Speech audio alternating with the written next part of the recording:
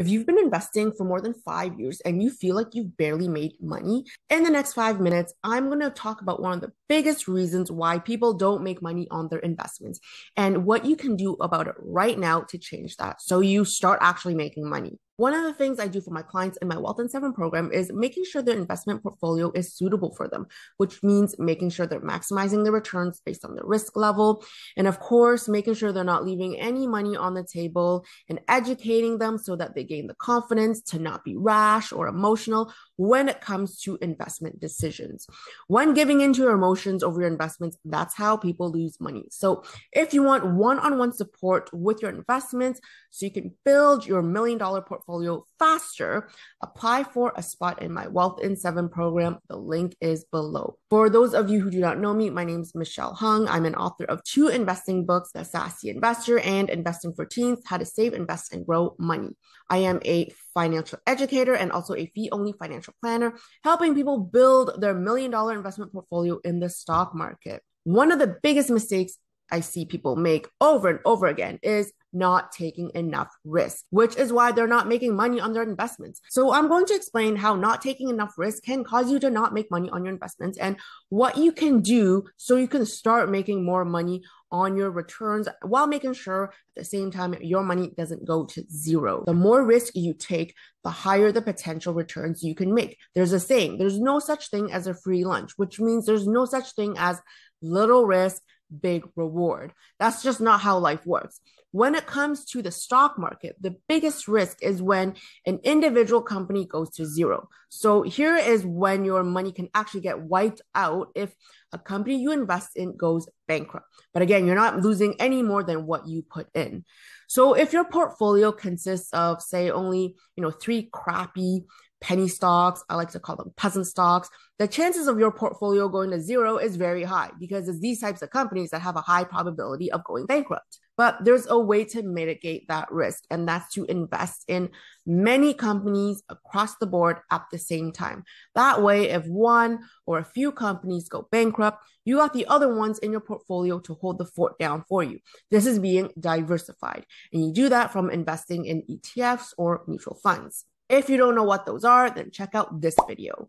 So you diversify your portfolio, but you're not out of the woods yet. Even when you own lots of companies, they're still exposed to some risk, volatility, which is simply the stock price fluctuations, and it looks something like this. As you can see, when you hold on to your investments, eventually it all goes up.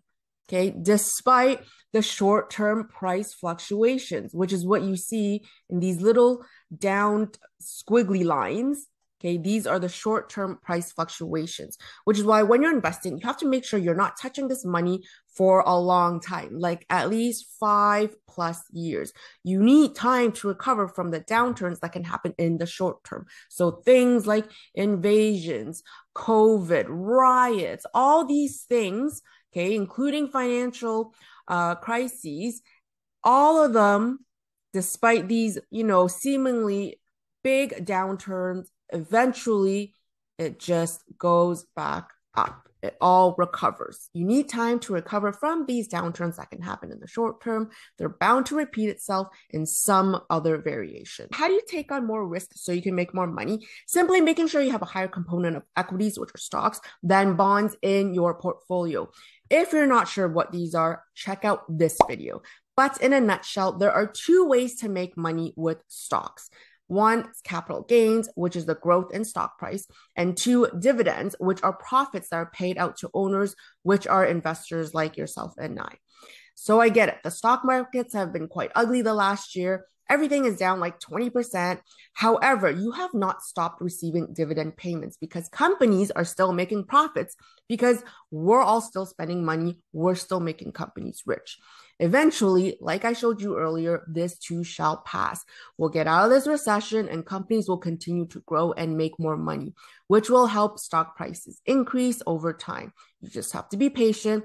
And it's also why it's important that when you're investing, you give yourself a long time horizon to ride out these tougher times in the stock markets in the short term. With boring ass bonds, you only make money from the interest payments you're promised, nothing more and nothing less. Yes, there is a capital gain component, but that's not why people invest in bonds.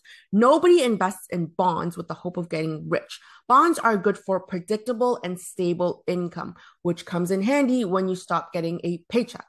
Bonds are also less volatile than stocks, which serve as a decent cushion from your portfolio if you don't want massive price swings. And because bonds are generally less volatile than stocks, they don't have that unlimited price gain that stock prices experience.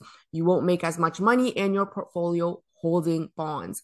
Lower risk means lower returns. That's what happens when you invest in bonds. If you're investing with a robo-advisor and you selected a risk level on a scale of 1 to 10, around like 5 to 7, somewhere in the middle, then your portfolio is likely hovering around 50% to 70% of equities and the rest in bonds, which is why you're probably not seeing your portfolio grow a lot. Generally speaking, if you only want equities in your portfolio, you choose the maximum risk level of 10, which will get you anywhere from 90 to 100% equities in your portfolio. So by making that quick adjustment to your investment account is how you'll increase your risk level. Likewise, if you're working with a financial advisor, you have to let them know that you want to increase your risk tolerance and want mostly equities in your portfolio. But before you do that, of course, make sure it all aligns with your financial goals and the time horizon of those goals. That is, you're still investing for at least another 5 to 10 years before you start dipping into your investments. Now, if you need help with that and you want to have more control over your investments and learn how to manage your own portfolio, then I invite you to apply for a spot in my Wealth in 7 program, where I help you build your $1 million investment portfolio in as little as 8 weeks.